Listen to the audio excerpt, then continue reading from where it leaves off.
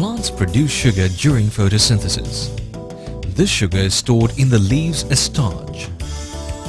To test the leaf for starch, the first step is to kill the leaf. The leaf is killed by immersing it in boiling water for a few minutes.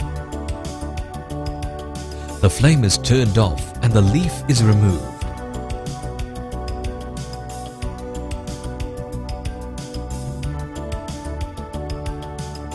The leaf is then placed in a boiling tube of alcohol. The boiling tube is then placed into a beaker of hot water. The alcohol begins to boil and the leaf slowly loses its green color.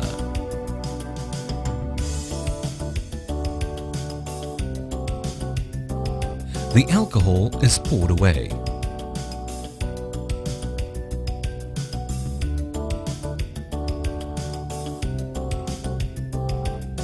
The leaf is then placed back into the hot water.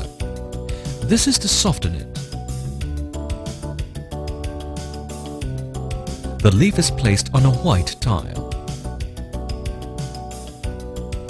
The iodine test for starch can now be carried out. The leaf is stained dark blue. This indicates the presence of starch.